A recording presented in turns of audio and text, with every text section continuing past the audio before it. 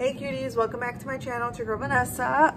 Today I'll just be doing a video about, you know, situationships and how to block people. So if you're interested in that, keep watching.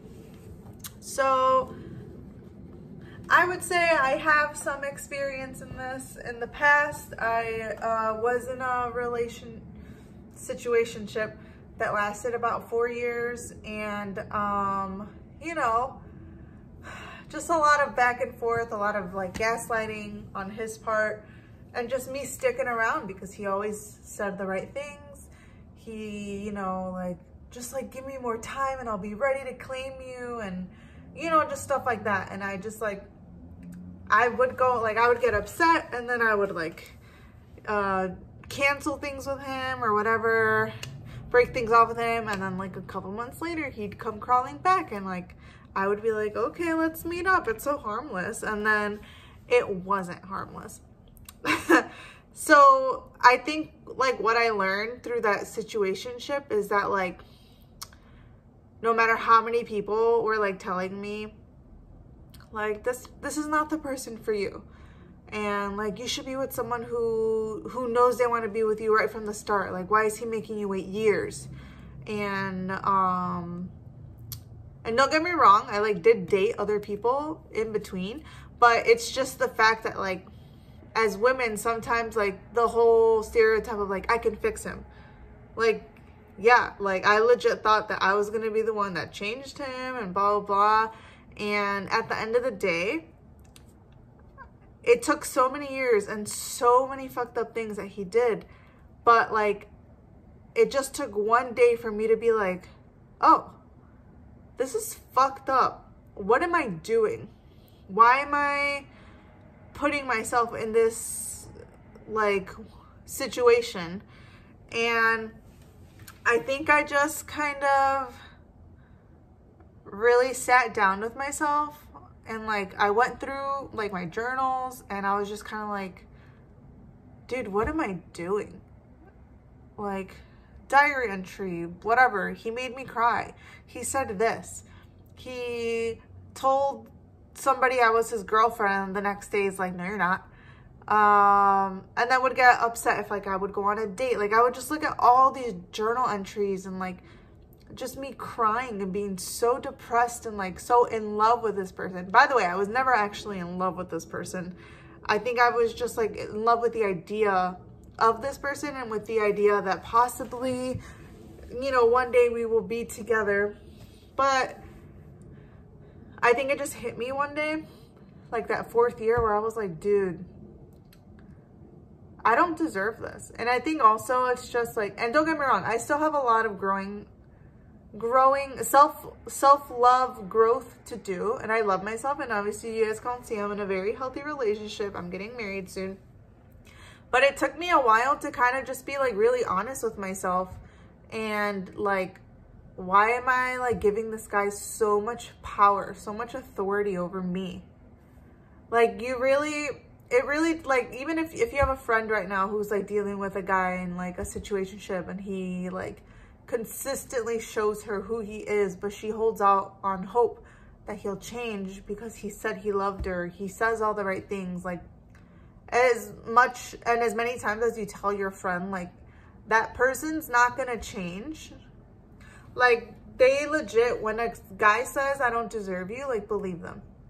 Like, and the person in the situationship, usually it's like the girl. So if you're in a situation like me, it kind of sometimes like, it doesn't matter how many times a friend tells you something, like you kind of got to learn it on your own, and it's got to be at your own pace.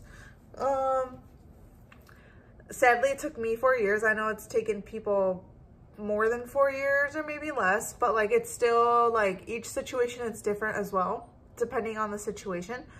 But it's mostly on you to kind of just finally start to realize that you deserve more, and that like this situation isn't serving you. And yeah, I kind of just got to the point where I was fed up, and I was just kind of like, you know, I'd graduated college, and I was just like really ready to go out into the real world and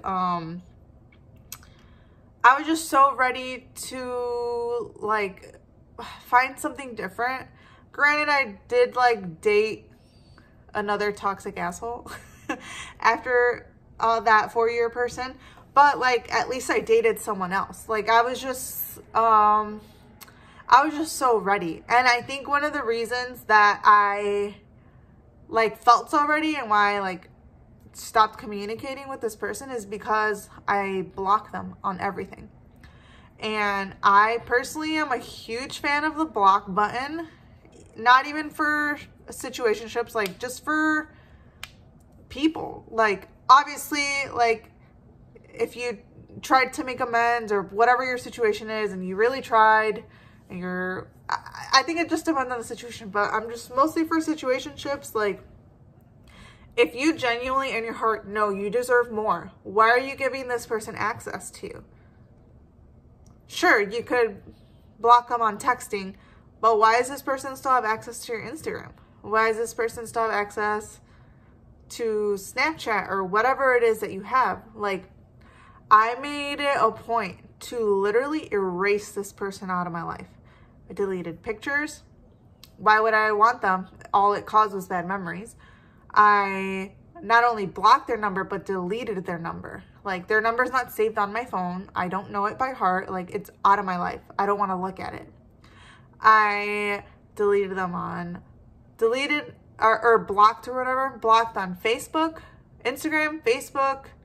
I don't even have a Snapchat anymore, but I had blocked them off Snapchat. Twitter, like everything you could think of that you knew you had this person on, block. If a guy really wants to talk to you, he'll email you. He'll show up at your house, whatever. But I even like blocked him on Venmo. I blocked him on my email. And I just knew he wouldn't ever show up to my house because he was the worst. And I didn't matter that much to him.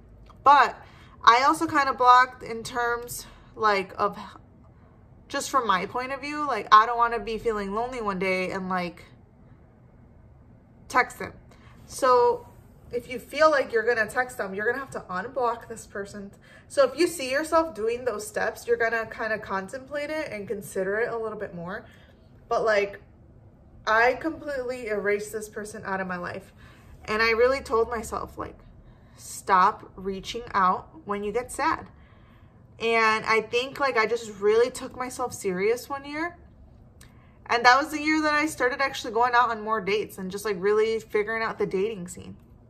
And this was like a couple years ago. This was like before the pandemic started. But yeah, you really have to get serious. Sorry, I keep moving on. You really have to get serious with yourself. And it's like, do I trust myself enough to know that I will be okay? That I don't need to talk to them? Do I love myself enough to know that I will be okay in the end? That I don't need to talk to this person? I love myself because I don't deserve to be treated this way. I love myself, and for that reason, I'm not going to allow this person to control my mind, to play games with me. You know, so trust and love, but like in yourself. And trust that like good things are going to come out of it. Yeah, did I date someone horrible after this person? I did. But I also see that now as like such an awesome step, getting away from toxic people. And like that, the guy that I dated after was so horrible. But I also felt more in control of myself, more in control of like, this person said something mean to me, like actually like coming at them and like talking to them about it instead of just like letting their thoughts control me. And I guess at the end of the day, it's really up to you. You really have to be super, super fed up. I would say my biggest things that I would want you to do is to block them off of everything. I would want you to get a journal and just write everything down. Or if you already have a journal, literally look through the journal entries from your time. Like if you're seeing some like, man, I was really sad during this time period. Yeah, it's because you're with this person who like doesn't care about you. So block, journal. I would say get a therapist. Getting a therapist for me was probably one of the best decisions I've ever made. I've been with my therapist for 5 years, and I started seeing my therapist when I was in that 4th year ending that whole situationship. And if it wasn't for her, I don't know if I would have ended it. She really helped me figure out like what it is that I wanted, what it is that I needed, what it is that I deserved.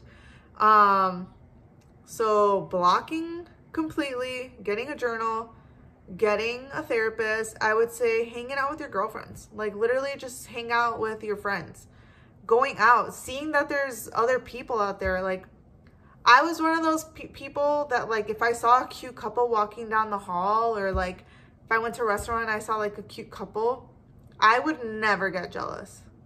It's just like, I think you just got to look at it as like, wow, there's love out there. Look at this couple. They're holding hands. Wow, look at that couple. They're in their 50s and they're like kissing, like so cute. I think you just got to look at it like there's so much love around you that you got to be like, wow, even just a couple holding hands is so cool.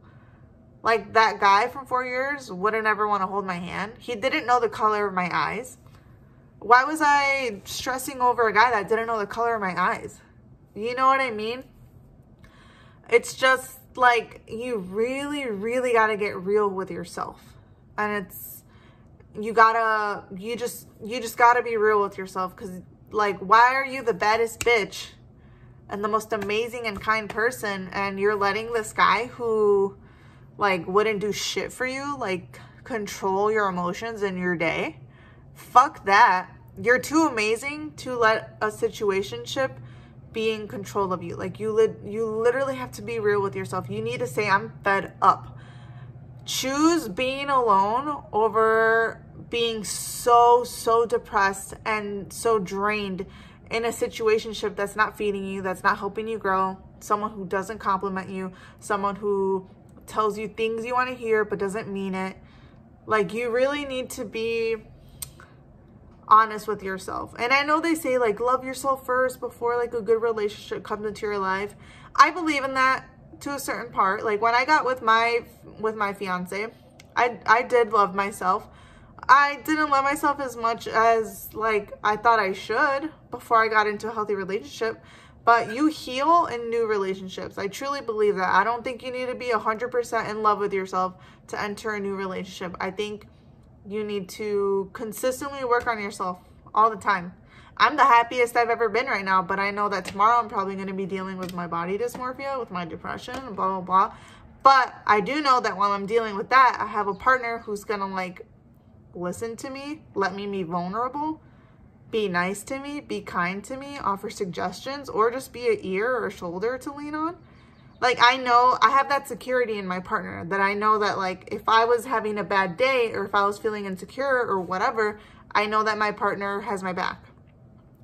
And that's like when you know you're in like a good relationship, because I've been in both right now, and it's just so refreshing to be with someone who doesn't make you feel like bad on your bad days. Do you know what I mean? I feel like I've been talking for a long time. I hope all this made sense. I just really wanted to do a video. I just feel like I have a little bit of experience in this topic, but you're amazing. Don't let like horrible people ruin your life and take so many years out of your life. Go on dates. Even if they're bad, go on dates. Let these guys pay for your food. Who cares? Get to know people. Like, travel the world. Try out new jobs. If you hate your job, go somewhere else. Like, really just love yourself at least enough to know that you don't need to be with these certain people who make your life feel like hell, who make you feel like you're hard to love. Does that make sense? All right, cuties. Well, love ya. And I'll see you guys at the next one. Bye, cuties.